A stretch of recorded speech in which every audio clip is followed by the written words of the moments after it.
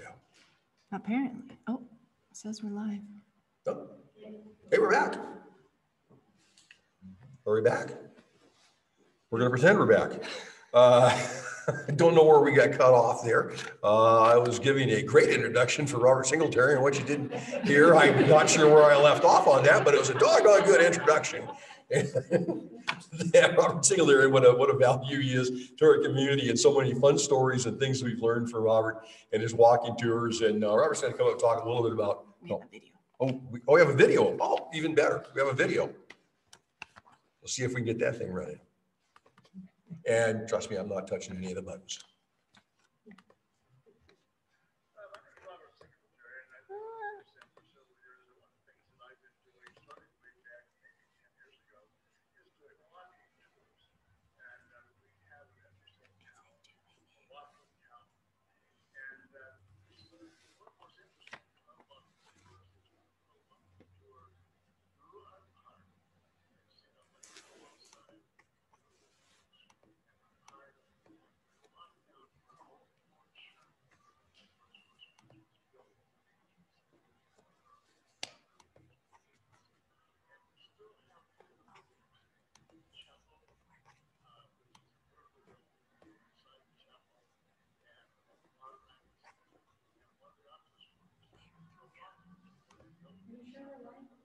Yeah. And so you have a chance to go inside. It says we're live on YouTube. Actually, General Sherman himself worshiped there. So that's one of our tours. And then we do a tour of downtown. We take a look at the beach area and where the resorts were built, where the steamboats were docked many years ago. It was a beautiful setting. And so we take people from that setting where the resort is currently, the Coeur d'Alene Resort, and then we take them down to about 5 or 6 blocks of downtown and talk about how the town got started.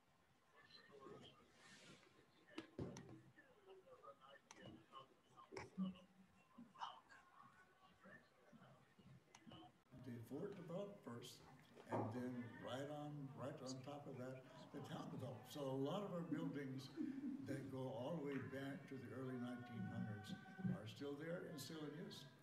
So I would take you down to maybe where we started some of the early residential sections, where Mr. Blackwell, who was one of our first pioneers, came in and built a beautiful home. And his son's house is still there. We can take a look at it. So we try to do that. The tours, actually, we try to start the tours right at the beginning of the summer and try to go through September. And then we do the special tours. We normally do the tours, the Fort Sherman tours at 11 o'clock in the morning, and the downtown tours at 1:30 in the afternoon. But we all do special tours. If you've got a group or organization that won't fit you, we can do special tours.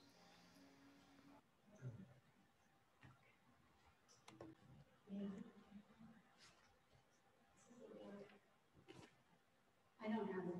I can't find it. I was going to say they lost it.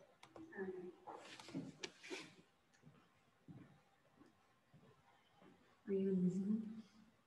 It said we were live on YouTube. So, no, I didn't need to. No. So I just stopped it and I'm starting it again.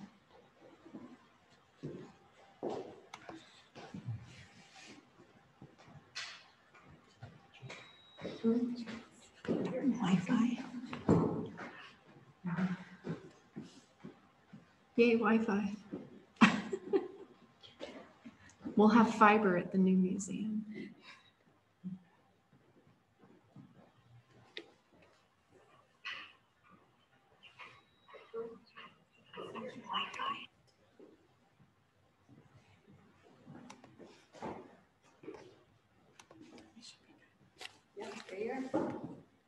We'll try it again. We're back on. Are you going to be able to pull a video up this time? Yeah. Okay. I said, we were talking earlier about Morse code and the telegraph, and might have been smoke signals we could have worked with. So technology, we will catch up with it. It's an everyday learning experience for me, I know. So we'll get through this. But go back, talk about Robert just for a moment. I don't know where we got cut off. Great guy. He came up here, Mr. History. I love listening to him talk. I love when he dresses up and personifies people out of history. He went as two different characters on the Lewis and Clark recreation. He doesn't just walk the walk, he talks the talk, he goes it all. He learns from the inside out. There's a video that we have, and he gives tours around town, and it's really neat for people to come in. Even if you don't know much about it, you don't have to be a tourist to come down and learn from one of these walking tours. So I'm gonna let Britt try to find the right button, and we're gonna see if this thing pulls up and gets this cool little video going for you. So we are actually we are. going Okay, to have Robert come up and talk to us live, so we don't have to deal with technology. We'll just hear it straight from the horse's Robert mouth. Singletary, live and in person.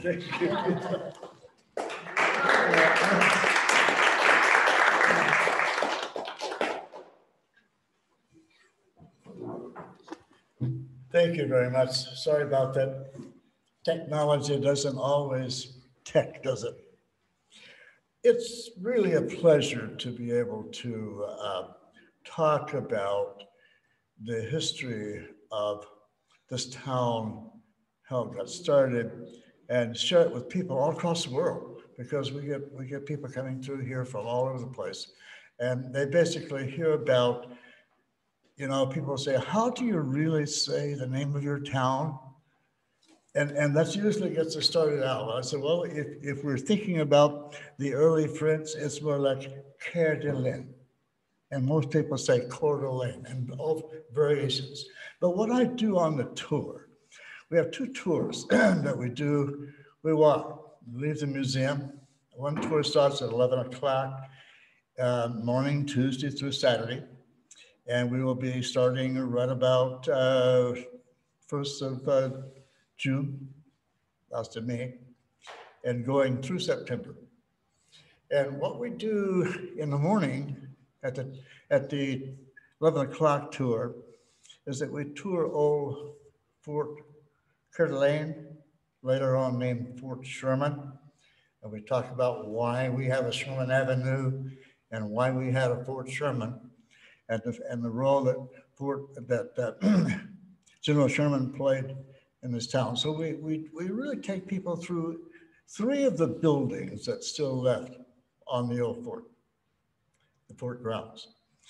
And first one is we usually go into is the chapel, which has been there since 1880.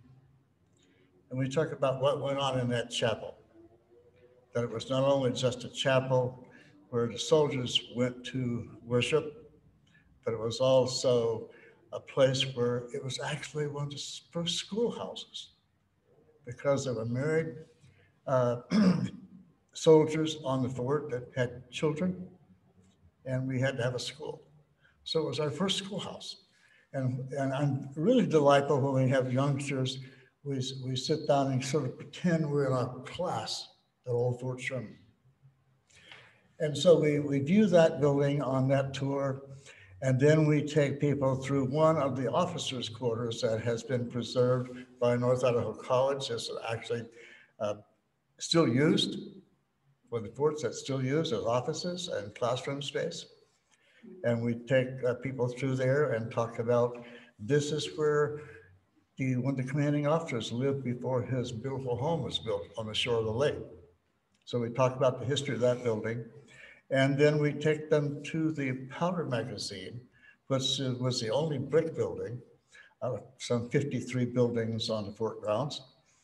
And we take them through that. And it's also a small museum, which has photos about the Coeur d'Alene tribe, about the fort itself, and about the school that was built there. And so we talk about those three buildings on our tour.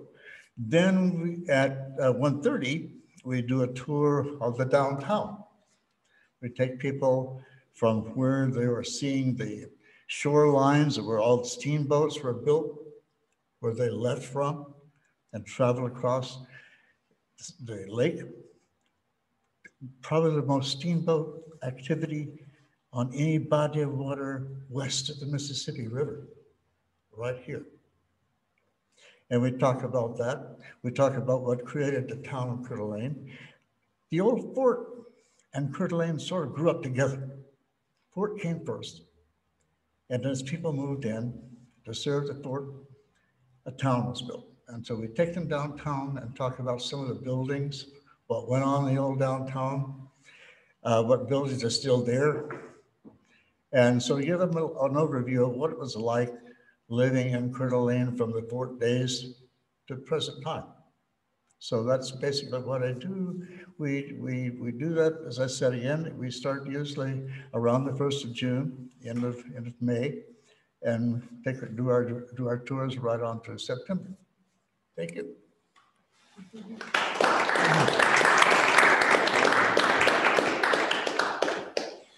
Thanks, Robert. And like I say, a great opportunity. Now that you know what he looks like, if you didn't know what he looks like before, next time you see him on Sherman Ave, you stop and ask him a question. I bet he'll have a great answer for you. It's a real treasure to have. As are our volunteers. They are a treasure to the museum as well. And Britt has a couple of awards for our most valuable is it MVV then? I didn't say it's new. Most valuable volunteers, perhaps. Britt. So the museum is a nonprofit. We have 2 full-time employees, 2 part-time employees, definitely not enough hands to get everything done that we need to get done at the museum. So we turn to our volunteers for all of that work. And our volunteers do everything from working the guest service desk to sell admissions and gift shop, to working in the back, digitizing and cataloging photos, working our special events, helping with administrative duties, and then some of the special skills that we need help with, constructing exhibits, doing research, and the like. So our volunteers put in a lot of hours. They're very dedicated. We would not be able to run the museum without the volunteers. And so we thought that it was only fitting that we give our volunteers a little bit of recognition for all of their hard work. So this year we have most valued volunteer going to suspense. One moment.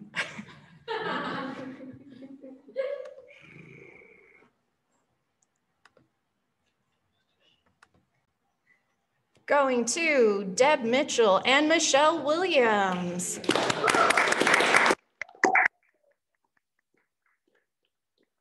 So Deb and Michelle have been absolutely invaluable help to the museum. When we were getting our new exhibit, Hollywood of the North, put together, Deb and Michelle were working late night hours with me so we could get everything mounted and installed as we were getting our new gift shop put in, finding new vendors, getting everything barcoded, getting everything stocked. Deb and Michelle were right there making sure that everything got done and displayed beautifully so that when we were able to open for the season, we had a phenomenal museum to showcase to the public.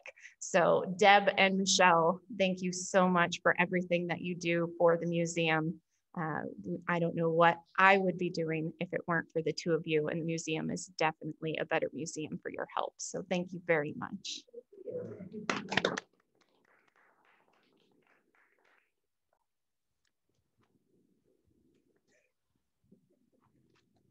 It is musical chairs here tonight. We're gonna do a little break here, and bear with us. We know we had some true pause here electronically and technologically. Stick with us. The best is yet to come. I'll take a little break, and we've got a couple more things to give away here. And if we go off, hang with us. We'll be right back on. We're trying to make sure our systems get so we can get the other program covered. Did you want to do a couple more awards, ladies?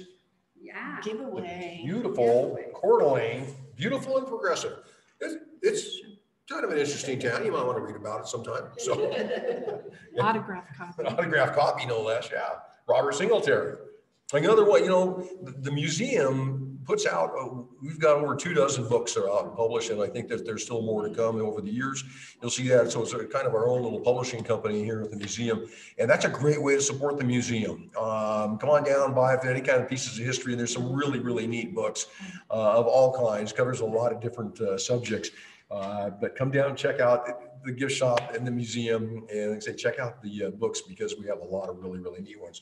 That Coeur d'Alene, Beautiful and Progressive, it's an illustrated history of Coeur d'Alene, Idaho. Goes to? Nancy Young. Nancy Young. Nancy? Young. Nancy Young. I hope you haven't gotten too old, Nancy, while we've been going through this. But Nancy Young, you got a book coming. And if your name has popped up here, come down to the museum or give them a call sometime. We'll get this to you. Obviously, you can't reach through the screen and give it to you. So, do we have anything else you want to give away? Or? No. We're just going to take a little break and switch computers, and Dr. Branstetter is we're going to hang on for this. We got to do some little adjusting of the microphone and a screen to get this great program on. So give us just a couple of minutes, and we'll be right back with the feature event of the season. The evening too.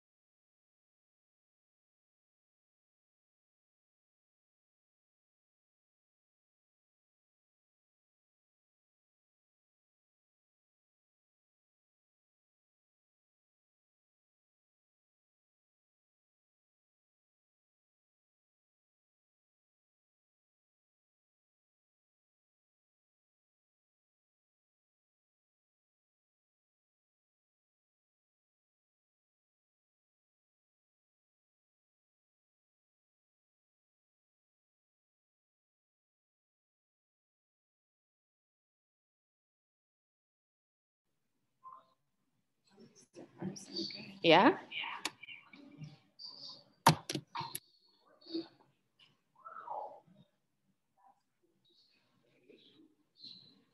There. Okay. Okay, I think I'm ready. So he's going to introduce you. So if you want to mute all of your stuff so that we can unmute on ours. Okay. So him to introduce, and then he'll mute, and then you can unmute. Gotcha. All right.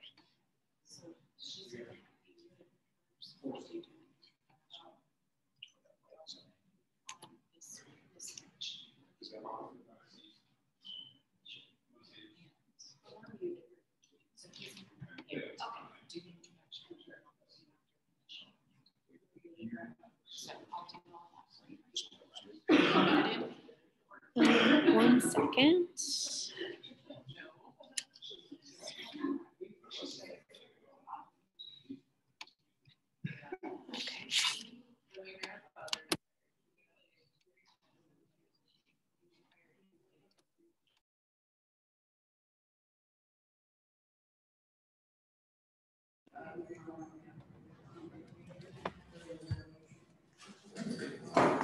You're good. We're on? All right. Welcome back. Told you I'm not touching the button, so. All right, we're back. Thank you so much for that, hanging out. This is really fun for me. I've been kind of waiting for this. We talked about this a year ago, and the old upside down world that we've lived in prevented us. So it's great to have this finally come around. Our presenter tonight, Dr. Heather Branstetter, and she's from Silver Valley originally, graduated summa cum laude from the University of Idaho before going on to earn a PhD in rhetoric and cultural studies from the University of North Carolina in 2012. Her academic research article discussing the more notorious aspects of her hometown won the Charles Nepper Award for the most significant contribution to scholastic in scholarship in rhetoric in 2017. Dr. Branstetter has been a member of the Wallace City Council since 2016, serves on the board of the Bernard Stockbridge Museum up there as program director, and is the executive director of the Historic Wallace Preservation Society. If you haven't read her book, go out and get it. You can come down and get it at the library. It's a fascinating book, and I brought my copy to get personally autographed. So I'm going to turn this over to Dr. Heather Branstetter. This is going to be a fun program. Here we go. Which button do I push?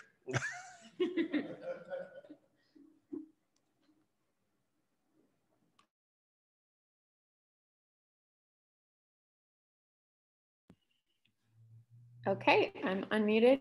I think, yeah, I think, okay.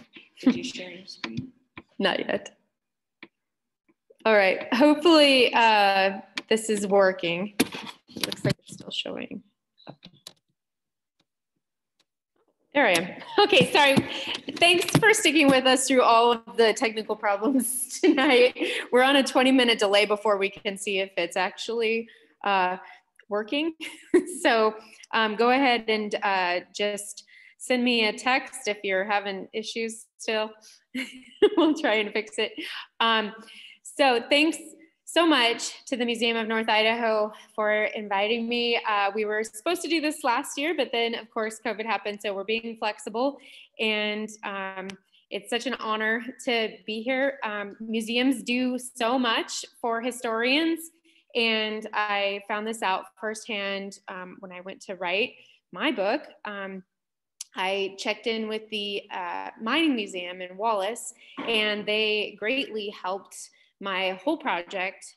And if it weren't for them, we probably wouldn't have the book that we have today. And so I really appreciate museums. It's so important for us to be able to preserve our history. As you all know, probably anyway, Northern Idaho's had a huge influx of people, newcomers.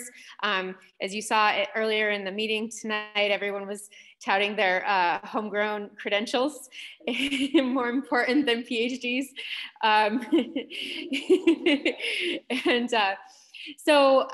part of that reason is because we have a culture and a history that is so important to preserve. And that was a big reason, you know, one of the main drivers of wanting to write the book was to preserve this very unique aspect of Wallace's history that a lot of people know about, but probably won't know about in the next generation. In fact, some of the knowledge had already been lost by the time that I went to do the research. I had not heard of Dolores Arnold before I started doing this research, and yet she was the most famous madam in Wallace. And, you know, part of that was just, I was very young when this all ended.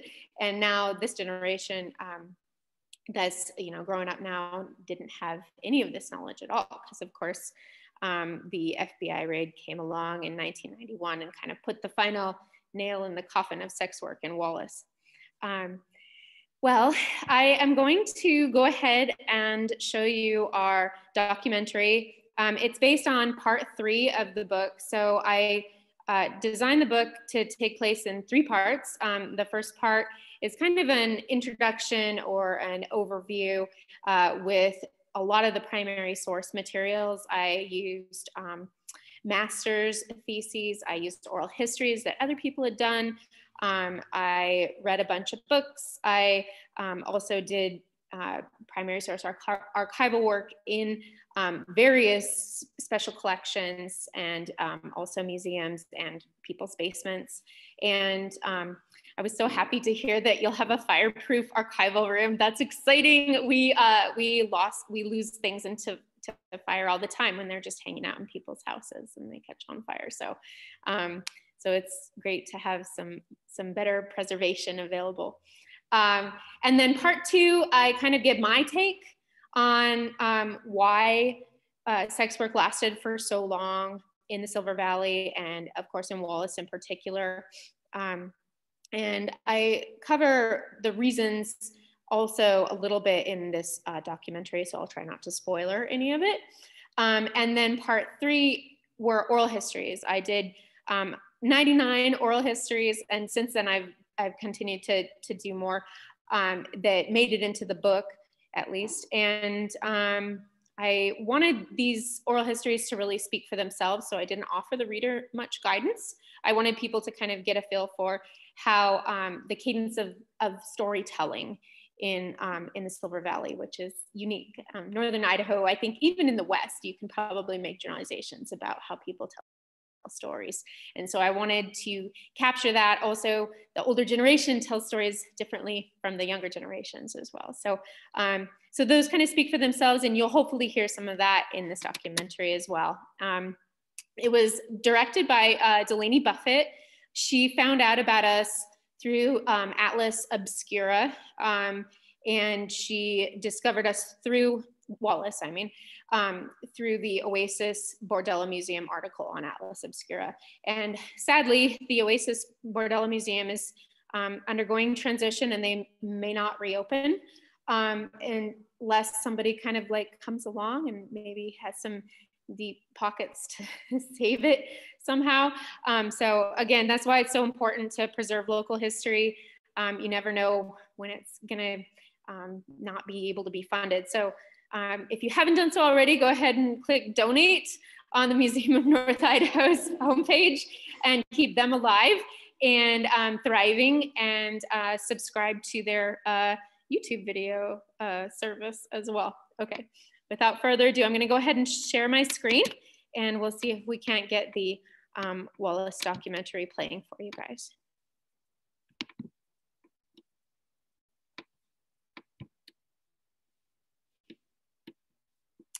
Okay, I think it's playing. We'll see.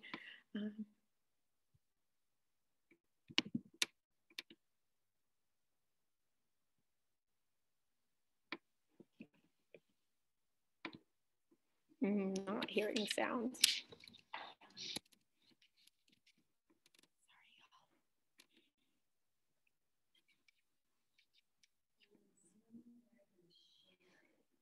Yeah.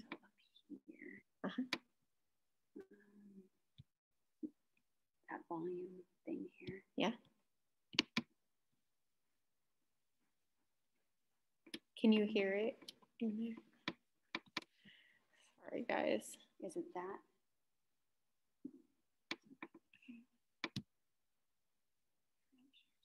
Mm-hmm. Yeah. Idaho line in Spokane. The traveler goes through the Coeur d'Alene mining.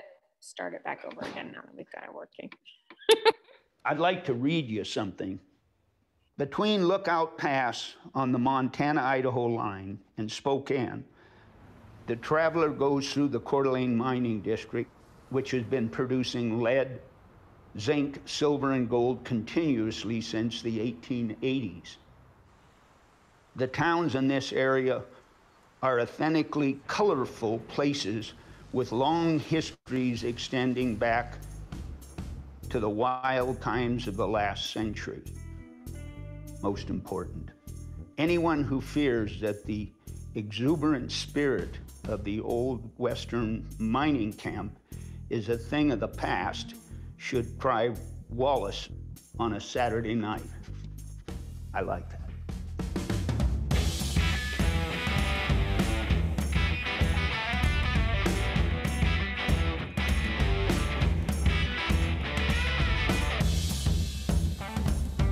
When I was growing up, I just thought every town had whorehouses. I didn't know it was different. It was just the way it was.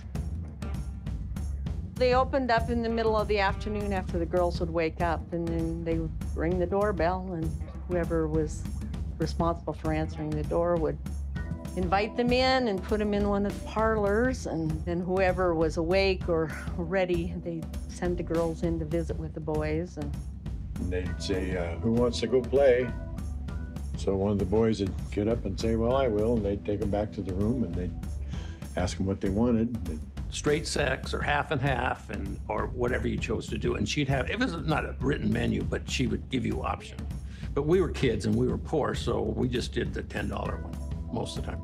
Get their money, come back in the kitchen, put it in their box, set their timer. Then when their minutes were up, ding ding, and I was knocking. Time. Give you a couple of minutes, and out the door they'd come. They'd open the door and say, coming through. And they'd walk you out, either the back door or the front door. They were the cleanest place. I mean, they kept them spotless. The girls were checked every week by the doctor to make, and I never heard of any VD up there or anything. Did you ever have any interaction with the girls? Did I? Yeah. Well, certainly. I went there every Friday night after the football game.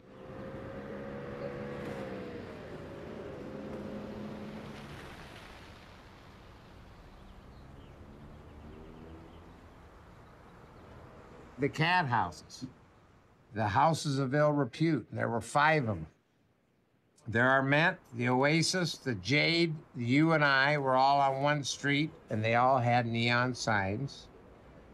And it was against the law to have them, but so each of them paid a $500 a month fine to be there.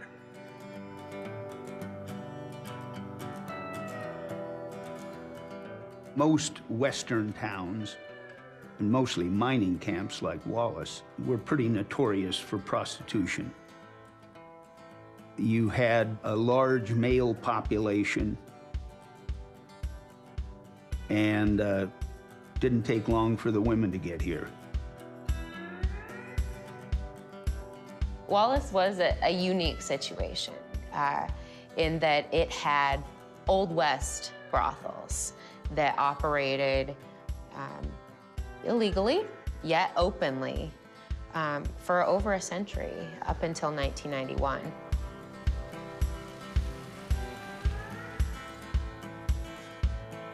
I worked in this one. It was the Arment Rooms. I worked in the Lux, which is the Melodrama now. I worked in the Oasis, which is next door. And I worked in the Luxette, which is up the street. I worked in all of them. It was very challenging.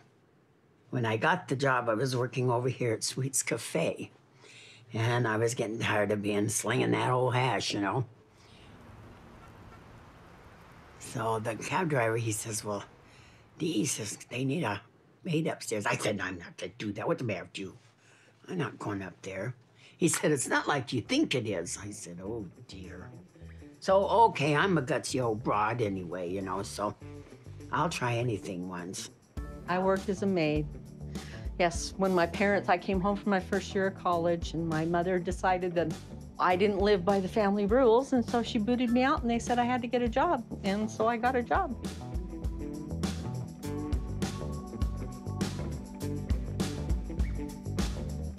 I was coming to work one day, and the madam says, Dee, would you take this gentleman a glass of iced tea in blah, blah room?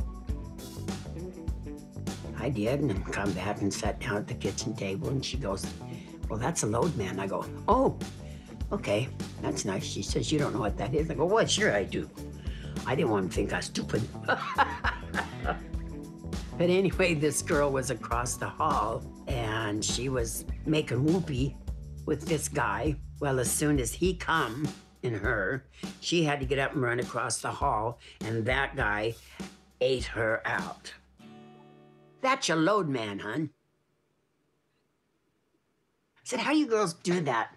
She said, just put some dollar signs in your eyeballs. And I go, oh, great, wham, bam, thank you, ma'am. One night stand in the boogie band.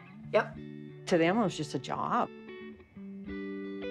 and then they would go home on their 1 week off once and go see their families. A lot of them had children, husbands.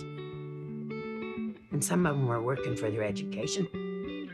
A lot of them wanted the same as the rest of, you know, a home and a family and a husband and all of this, but it wasn't time for them. And I would just sit and talk, and when it's time, it'll happen, you know. Yeah.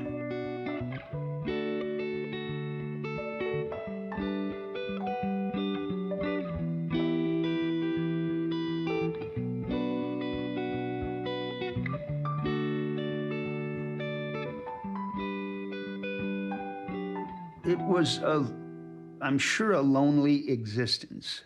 And yeah, whoring ain't easy. I don't think. They did all kinds of things to, I've got paintings around here. They did a little of everything to kind of pass the time. Yeah, no, they weren't supposed to. They weren't supposed to go out and be in the public. And I think that's probably the reason why it worked so well for so many years, was because they did. They went to the doctor, they did their phone calls, and then once a month they went on a vacation. They were good women. They were. But they kept their place when they were here. Yep.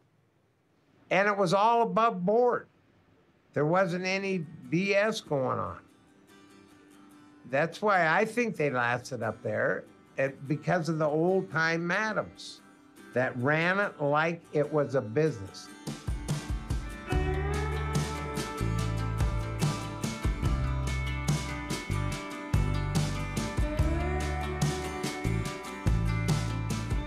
The madams, there was only a few that I knew. Dolores, of course, everybody talks about Dolores. She was a pretty classy gal.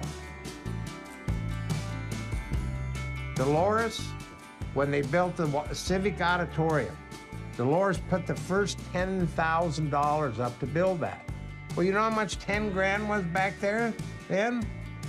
I mean, that was an unbelievable amount of money. The madams were just really good about figuring out what exactly the community required in order to support the business and in order to continue to support the business. There was also this civic contribution angle that came into play where if anyone wanted to say, oh, the houses threaten marriages and families and the kids, then, you know, the madams would come back with, well, we're good for families, we're good for kids. We save more marriages than the clergy do. You know, that's what one thing that Dolores was said to have said. Sometimes people don't realize how good the houses were to the city. They bought, I think it was 1968, bought the high school band uniforms.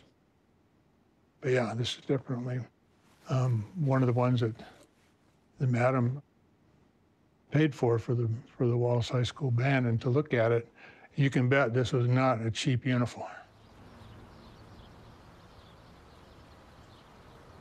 They were always very generous with supporting activities in the area. My first year here, I had a very precocious 5th grade class. And one young man one day walked up and said, Mrs. Kuntz, would you please buy some raffle tickets for Junior League football?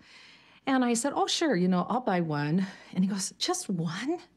I said, okay, I'll buy 2. And he looks at me and he goes, Mrs. Kuntz, the ladies at the butt huts buy at least 10.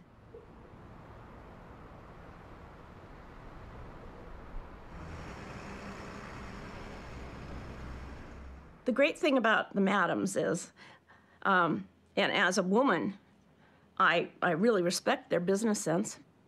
And I really respect their public relations, because had they not bought uniforms and done wonderful things for Halloween trick-or-treat and put out money for those things, they would have been much less accepted in this valley and in this town by a lot of people. No, it wasn't for business. Not at all. She did it because she wanted to, because she has that kindness in her heart. She did. But that was public relations, pure and simple. There is no such thing as a madam with a heart of gold. That's just bullshit.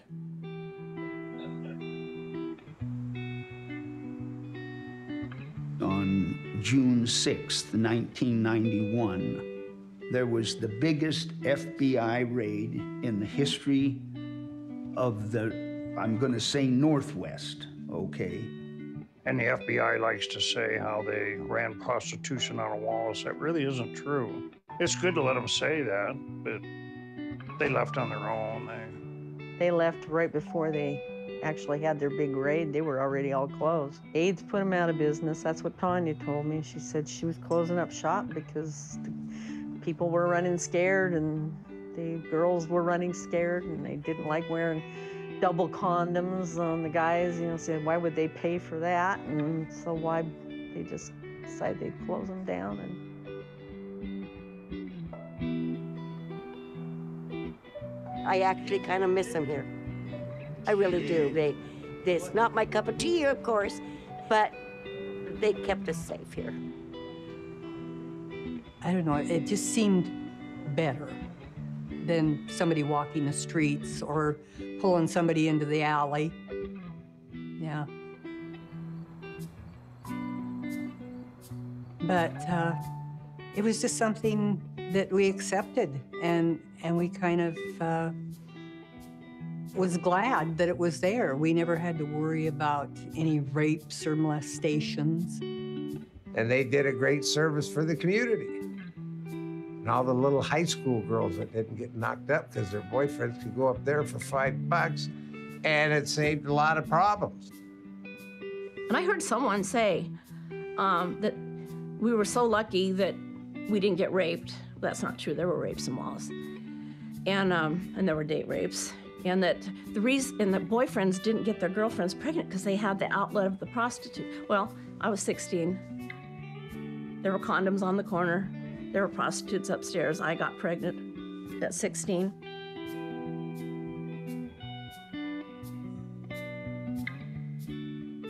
One of the reasons I was going to decline this interview is because I know that my story is a very personal one. And it was because of proximity. And I know so many other of my friends and my classmates were not affected in this way.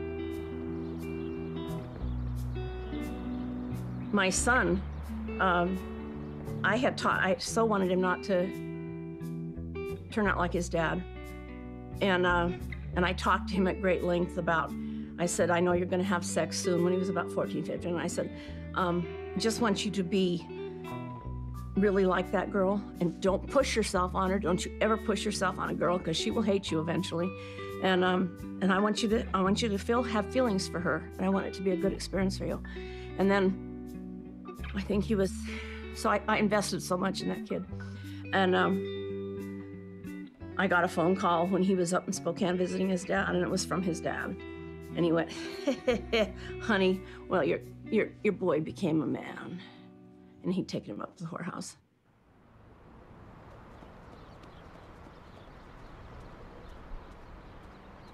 If I was married, I'd rather have my husband go to the rooms where he's being with somebody who is not going to come out and see us together and be like, oh, I haven't seen you forever. So as a single person, but younger, I would say I wouldn't care if my husband went up there, because at least he's not cheating on me with some girl from the bar. The things that people generally say to promote it and to say what a great thing it is, and they run it up a flagpole and salute it, prostitution in Wallace, I feel it was damaging. And I still feel that way, and I'm not a prude.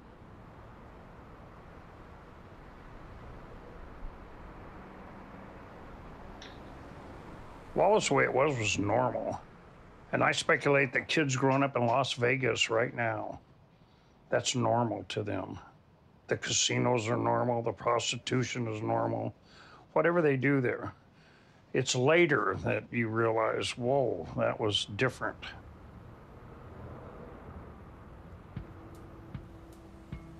This community in this valley, Kellogg, Wallace, and Mullen, and all the little communities as well, you know, have always been very, very independent. Some people might want to say, hey, that's crooked, that's wrong, you're not supposed to do that, but we did it for a lot of years and we did it very well. But prostitution, it makes me laugh to think that a society that's had something going on since its beginning, you know,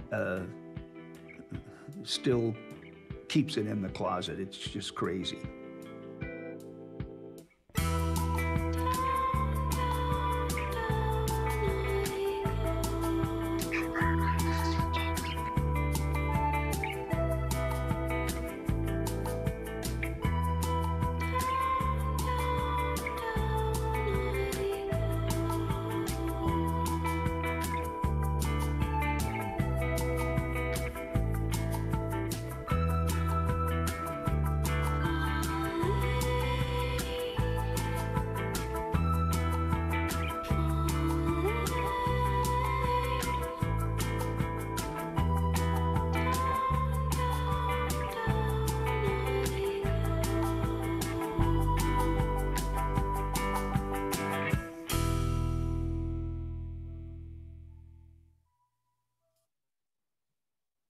Okay, I think we're back, hopefully. Thank you for tuning in. As you can see, we tried to show kind of like an even-handed presentation. It's really hard actually to find people who will speak against sex work. One of our comments said, what did the churches say about it? They are generally the other negative voice that people would discuss, but even then they did seem to be okay with it because basically even when people were members of the church and also influential in town politics, they did not choose to get rid of the sex work because the city leaders, the mayor, they all knew that if they tried to end it, that, then they would just elect people who, would bring it back. So the town had enough of a majority that was in favor of it, that there was just no political will for doing anything else about it. And since Northern Idaho was so powerful in state politics at that time, because of the amount of money that we had from silver, there wasn't really anything to tip the balance against it at the broader level either for a really, really long time. So when they say the economy affected it affected it in multiple ways. I guess I would like to open it up for questions from board members if they are interested in asking them. Yeah, is it Courtney? Courtney. So the film oral interviews you're doing, are those the same ones that you use for the book, or did you do audio recorded oral histories and then go back and do Oh, right. Yeah. So this is kind of a process question as well as what the differences were between the book research and the documentary research. So what we ended up doing was I recorded oral histories for most everyone who I talked to for my book research. And then when Delaney came in, and she and I and Jocelyn Foyles, who runs the Lux Rooms, which is also a former brothel that now you can go stay in. It's been, they preserved some of it actually, and the remodel happened before Jocelyn and Matthias took over. But so she helped a lot as well, because I was also working a job at the time. And we just kind of did a whirlwind filming for, I think it was 3 days in total. We talked to a lot of the people who I talked to for the book, but then we also talked to a few other people. There was one woman who told me something that who told us something that she had never told me individually. And she also didn't do it on camera for the documentary, of course, because as anyone knows, a lot of the best stuff happens before and after, you know, the recording is rolling. And she was talking about how she paid for her future husband to go up and lose his virginity in the houses because they both figured that somebody needed to know what they were doing up there. And we were like, oh, wow, you should have said that on camera. Let's bring it back. And she's like, nope. So, let's see. Dave Albertini, I talked to, he was the one who was saying that he went up there every, you know, Friday night after the football game. I believe he's still working at the Hilltop restaurant over in Kingston. If you guys want to go to dinner there, you can hear some of his stories. I think he lives around here, actually. So he told some different stories. So we did get to hear some new material, new content for the documentary as opposed to the book, but a lot of it was also overlapping. I knew Holly was the woman who kind of told her more personal story. I knew from talking with her earlier that she'd had a negative experience with it. And I suspected that she might be willing to share it because even some people who had negative experiences were not as willing to share on screen either. And I kind of had to talk her into it a little bit. So it took a lot of bravery, I think, for her to kind of get on and share that other perspective with us. But of course, it's really important to have that present, even if it was a more minority viewpoint. Jocelyn. And you gonna come up to the mic? Well, no, I'm not gonna get in your space. It's just, I'm gonna repeat some of the questions. Oh, okay. So sure. Because they can't hear, the people at home can't hear us in the gallery. Right. So I'm hoping they can hear me if I don't want to be up on the camera. But oh yeah, I tried to do that. Sorry if I did it ineffectively. So my question is, I heard that the madams didn't always take cash, that sometimes they were taking like stock and shares in the mines and other forms of payment. Yeah. So I didn't hear about the stock, but I would not be surprised if that happened. I did hear that the madams would take diamond drill bits as payment. Of course, the miners drill with using real diamonds in their drill bits. And so it was rumored that the madams did accept that as payment. The mine owners were, of course, not super happy about that. So I don't think that was very common either, but I did hear that happened. Another person wants to know how long the FBI was involved. Was it a raid and a leave, or were they did they stick around for a while? Yeah. So it's surprising to me actually that the more recent part of the history was for me, some of the more difficult details to sort through the truth and the falsehood. It seemed like the further back in history you get, kind of the more secure narrative that you find. But the more recent stuff was a little trickier. I did a FOIA request to gain access to the documents from the FBI about the raid. There's so many that they were like, well, it's going to take some years to do this. So we suggest you do it's like a medium length request, which was up to 1,000 pages. And that took a year and a half to receive. So none of that material made it into this book. And hopefully it will make it into a forthcoming book. But that material features the prosecutorial report from a 2-year long undercover investigation. It might have been even longer. I haven't completely finished going through all of it, as you might imagine. And a lot of it is also heavily redacted. But they arrived around the time that the women from the Oasis left. So the story that the Oasis tells is that the women figured out that there were undercover FBI agents here in town, or there was some scuffle that happened within the sheriff's department here locally, and then they came over to the FBI office here in Coeur d'Alene or perhaps Spokane, depending on who's telling the story. And then also, hopefully I'll have these details sorted out by the next book. But what happened was they got wind of this undercover investigation.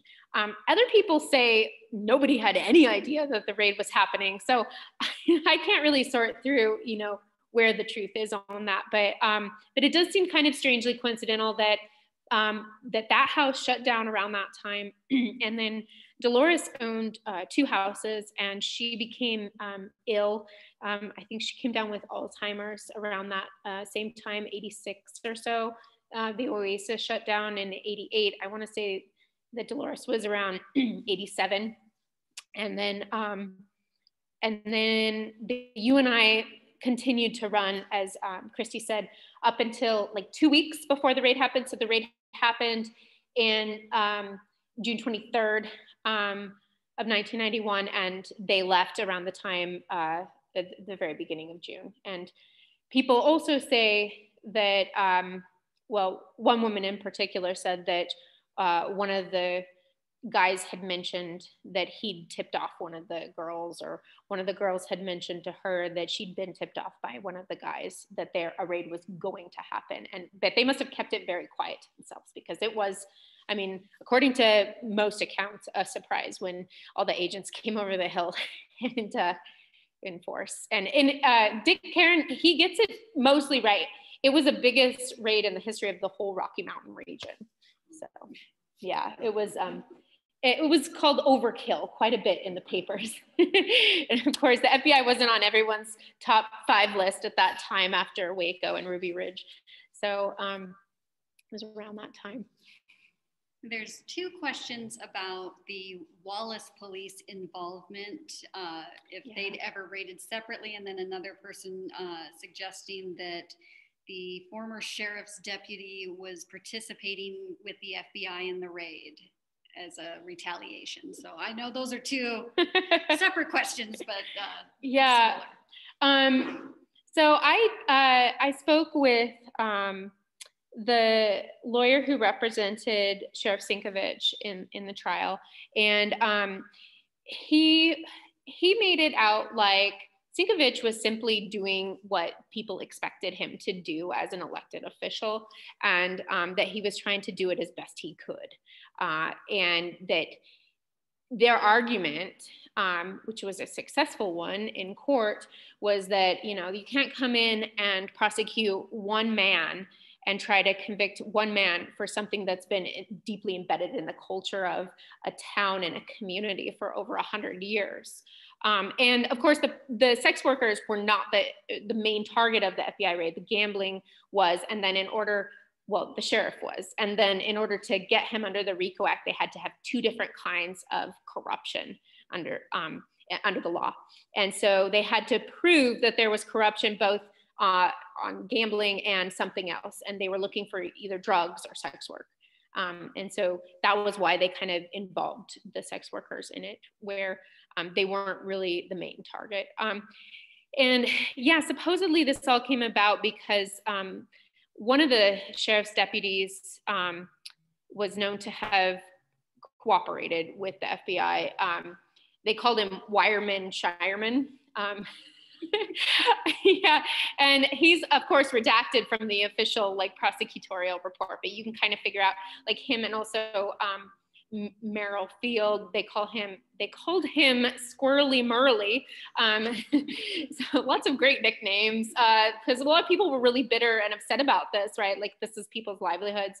But when I talked with Merrill before he passed, he told me, you know, he lost $200,000. It was, you know, devastating to him, like personally. It wasn't a good deal for him either. It's not like he was gaining anything. It sounds like he was kind of like just trying to make the best decisions that he could make too. So yeah, the raid is a very contentious, I think, subject that probably difficult to deal with in a quick question and answer session. But hopefully, I mean, maybe people write in, like, tell us your stories, tell me your stories, give me an email, and let's hear more perspectives. Notice that some of the pictures of the ladies were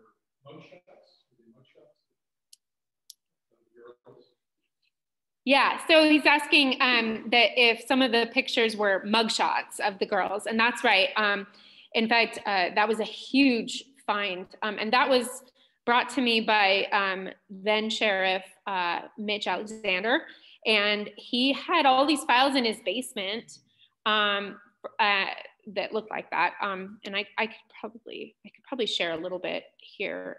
There's some more that I have on my computer, but you can go through and see their rap sheets on there. Let me go ahead and pull that up if I can. Let me do a share screen. Let's see.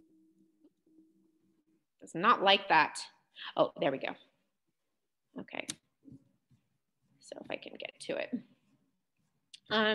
So each of the women had to be registered with the Sheriff's Department, and then they did an FBI background check on every single woman from, and we have records as a result of Mitch Alexander's donation, which they're now kept in the mining museum, but I digitized all of them.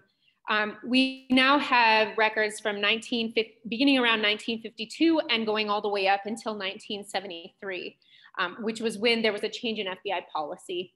And so then the Sheriff's Department stopped keeping the records. So they start with Wallace Police Department, and then when Wallace moved to Shoshone County Sheriff's, they went to there. And apparently Sheriff Sinkovich had kept these, and just kind of out of a desire to preserve the history, I think. And I mean, because it's an amazing collection for researchers, because we don't have this kind of information on sex workers anywhere, really. It's very significant. And so what he ended up doing, Mitch ended up finding them because Sheriff Sinkovich's wife had saved them as well, and after Sheriff Sinkovich died. And then because she couldn't bear to let them go or burn them, which was what apparently Sinkovich wanted her to do. And so then she gave them to Mitch, to the Sheriff's Department, and then he brought them to the mining museum. And what's really cool is you can also see other towns that were on the circuit, the so-called circuit. So Wallace was not alone at that time in regulating prostitution. Part of what made Wallace unusual is that it lasted so long, but up until the 50s, even into the 60s in a few places, other towns were also kind of doing a similar thing. So you can see, in Cle Elum, Washington, which was also a mining town, they did the charge reads INV, and that just simply means investigation. And it means they just, fingerprinted and mugged them and released them. Seattle, Washington, you can see that they were actually kind of prosecuted. In LA, they were listed as transient or vagrant. In Burley is also another code word, often for sex work. And so you can see all these different towns, which were, mining towns, logging towns. Troy, Montana was on earlier screen. So you can go through and kind of track where the circuit was. There was organized crime out of Great Falls. And so a lot of women had ended up into the profession through organized crime. In Wallace, you did not have to have a sponsor as from organized crime in any way. You didn't have to have a pimp as a sponsor. But in a lot of other towns, that was kind of how it worked. So Wallace was actually freer for the women to work, although I'm sure it's still, had a lot of problems. We can read about some of those in this. There's another interview here with a woman who talks at length about being cooped up in the house all the time. They weren't supposed to solicit on the streets. That was basically to kind of have a distinction between polite society and sex work, because it's such a small town. It was quite downtown where the location was.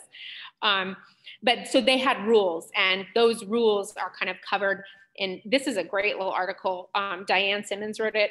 She emailed me and talked to me about how young and naive she was at the time of writing this, but it must have been quite a pleasure to talk with Dolores, who had this amazing sense of humor. She saw the examination before as a social service, you know, where they're looking for VD, what they called VD back then, rather. And Dolores said, you know, they get paid for doing for men what other women do on the surface, at least, for free. So who's exploiting whom, you know? There's the idea that, you know, and we heard this in the film, that women would be raped, or, you know, sex workers were necessary to protect the safety and virtue of other women. And this one is great. Former Mayor Keller says, he starts out by saying, with the belligerence of a man who has had to defend his position many times, if you can't wipe it out, you're smarter to regulate it. It goes under the name massage parlor in other cities. And I love this line: girls who can't meet Wallace's standards go to Boise or Spokane to work. And there was often this setup distinguishing, you know, how sex work worked in Wallace from other places. Southern Idaho gets brought up quite a bit, you know, with the moralizing that happens in the Mormon South, you know. So I saw Robert has a question. You know, it seems that a lot of people in the area think that this was localized, having to do with very early years of minors in the 80s, when there were a lot of minors that were not married, that didn't have families. So it was, the whole idea was, it's better 11 let off steam in the bedroom than a bar down. Yeah. Kills them. So Robert's bringing up this notion of, they call it the volcano theory of men's sexuality, that it's gotta go somewhere. And my question was, I started doing some work years ago on the history of Fairfield Naval Training Station. And then I bumped into some interesting little stories about a regular route, a bus route that went from Fairfield to Wallace on the weekends for sailors. And then I started investigating that. And it's really amazing, because when I used to do tours of Wallace with convention and vision field and all this sort of stuff, but you hardly mention Wallace back in those days. If you were saying you're going to Wallace, you get a wink. You know? Right. Anyone I'm saying, I'm taking a tour to Wallace, oh yeah. So how long that lasted was really interesting. And speaking of the tours, it's interesting, because the one that you can now go into and go upstairs and see all the mannequins and see all the clocks and how each one of them worked, and the menu, you know, talked about. Mm-hmm. That was really amazing. I would take tours to Wallace on the resort and other places. It was really amazing that everybody really wanted to know everything. They didn't care about the mining industry. They wanted to let us know what was happening in town and upstairs. So it was really an intriguing kind of interest that people had in the profession. Absolutely. And some of the best archives that I found were these forms that got distributed to soldiers and sailors during World War I, because this was seen as a huge problem for our military preparedness before we had penicillin, right? Like, you know, syphilis and gonorrhea were like real big problems before that. And so they ran these public health campaigns, you know, warning soldiers about you know, venereal disease, as they called it at the time. And they, you know, kind of likened towns like Wallace to some kind of like cesspool of disease. And, you know, it's funny, like it's strange now that we're, you know, kind of in a time where we've all gone through a public health crisis. That was very much the case also 100 years ago with sex work as well. And it's kind of hard to keep that perspective in mind because, you know, we do have penicillin now. But that was definitely a big concern, and what shut down most of the red light districts as well, besides Wallace. Here's the menu that you're referring to, Robert. So straight, no frills. This is from the Oasis Museum. There was one that actually was in Dolores's. Half and half, you might be able to figure out, was oral sex and then traditional sex. Straight French, that was how they referred to oral sex because the French were so scandalous with their oral sex practices. And then it goes on down to the bubble bath, the much lauded bubble bath, which if you had a bubble bath, people remembered that. I was talking to Terry Douglas, who he was very private about what happened during the bubble bath, but it was an event to remember. So. When I first moved from Alaska, I was teaching at North Idaho College, and we were putting together a community orchestra.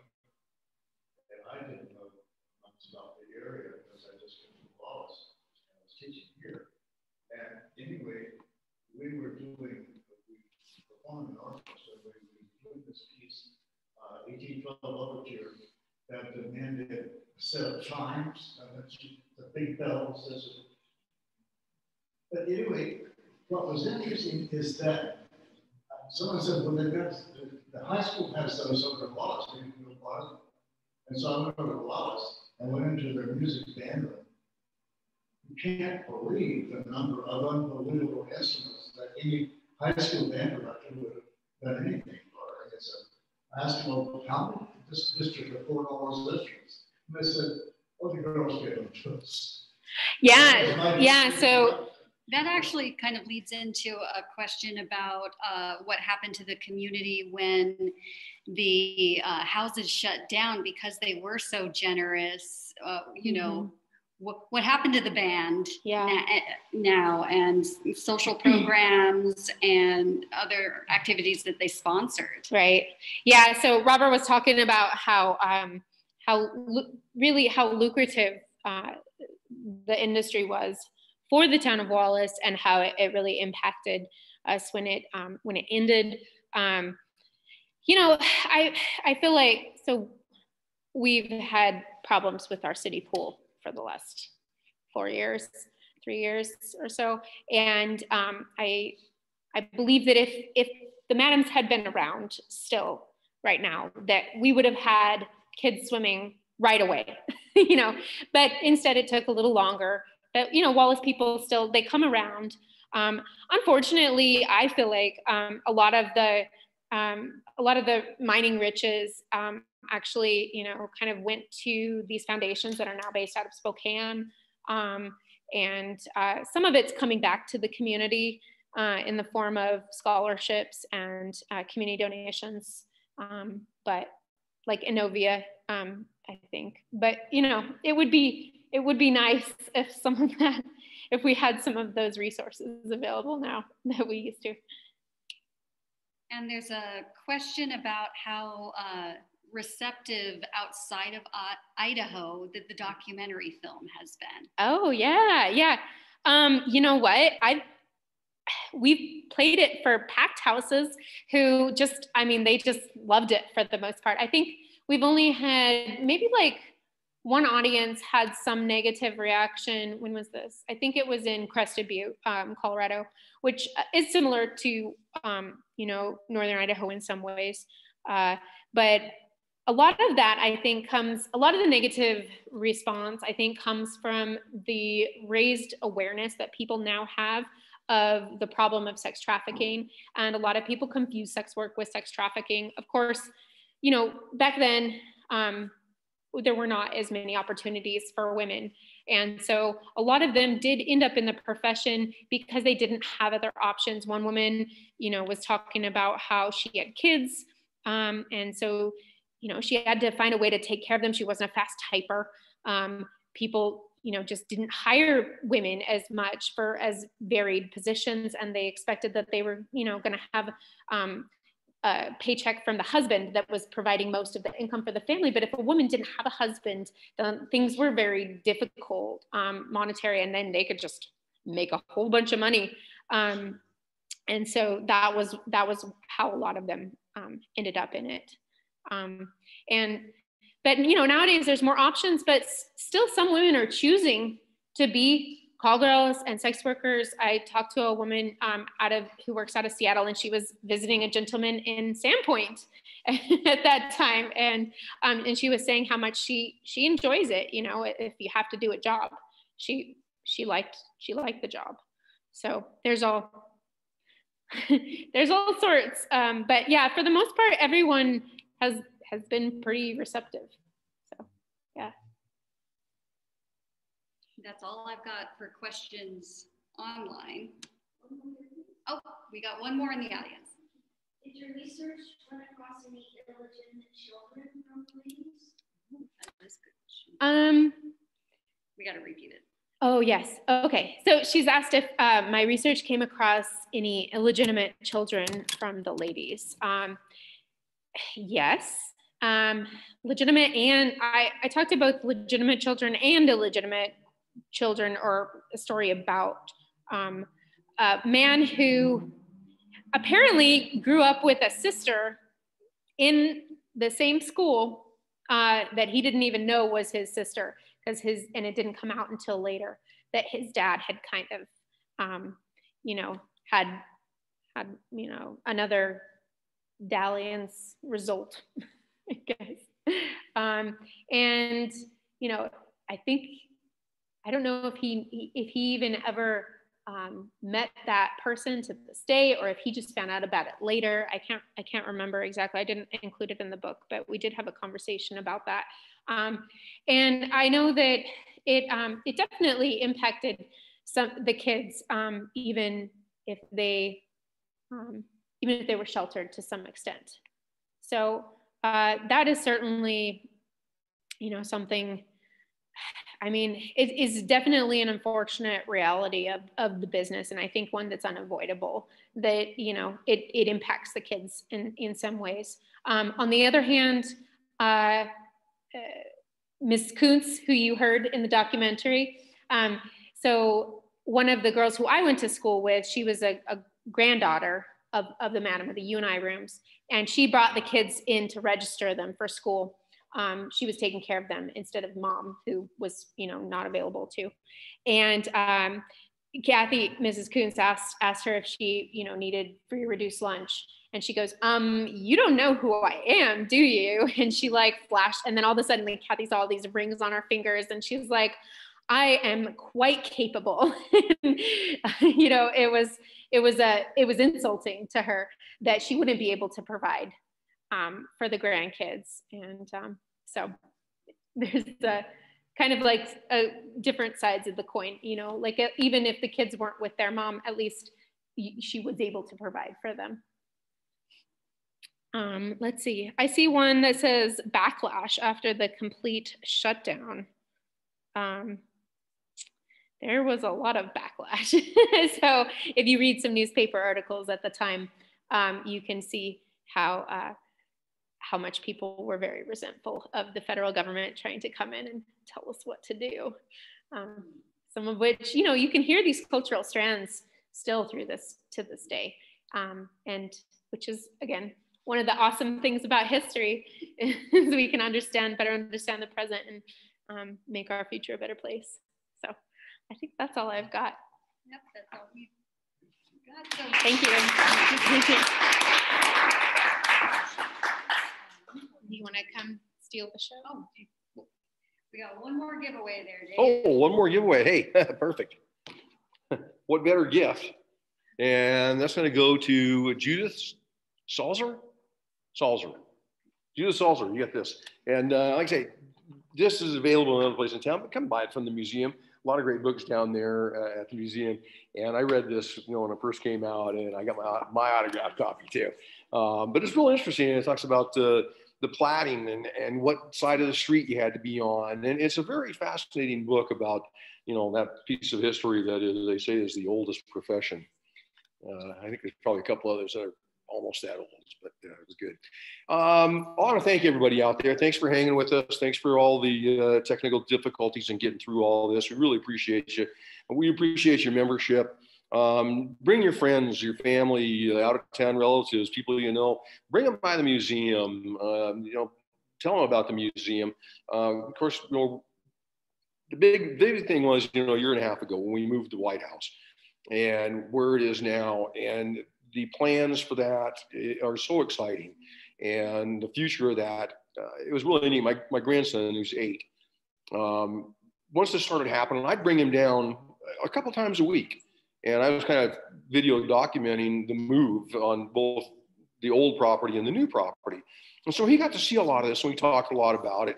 And he was down the day we moved it. And, the thing with me is I'm excited to think that one day that my son or my grandson is going to be standing in that museum telling his kids or grandkids, I was there the day we moved this house. And it's a big ways to go to make it what we want to be, our dream for the museum. So we appreciate all your support that you can give us out there, and thank you very much. I think we'll wrap it up. It's a Friday night. I hope you've enjoyed this. Again, encourage your friends and neighbors. Hey, join. If you can't donate, be a member. Get your quarterly newsletter, because that is super fun, because there's always great articles in there, and that comes out once a quarter. So we appreciate your support. Anything else? Jocelyn, Britt, we are good to go. Thank you so much from the Human Rights Education Institute and the Museum of North Idaho. We thank you so much for your participation and hanging out with us. Have a great weekend.